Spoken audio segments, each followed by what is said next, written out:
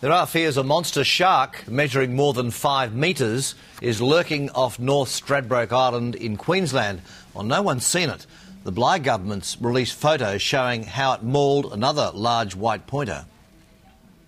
You're looking at what's left of a 3.7-metre white pointer, the predator which became a meal for an even bigger shark, which tore those gaping pieces of flesh from its carcass.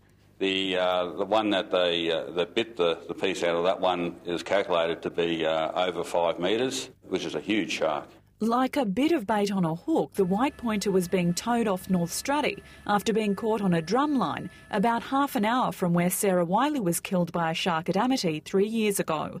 Now the news a monster could be lurking offshore gave some a chill on a perfect beach day. Well, very scared, very devastated for everyone here. You know, I think they should close the beach. We were cautious. We were keeping our eye on the area around where we were for any dark patches. Just around the headland at Main Beach, there was also angst amongst some surfers taking part in the annual Struddy Assault Contest.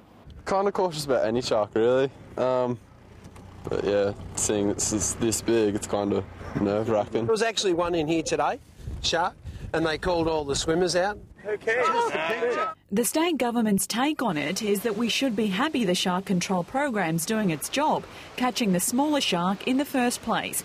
But what about the monster which feasted on it? Baits are out there and we just keep they come in, we chase them away and just do what we can.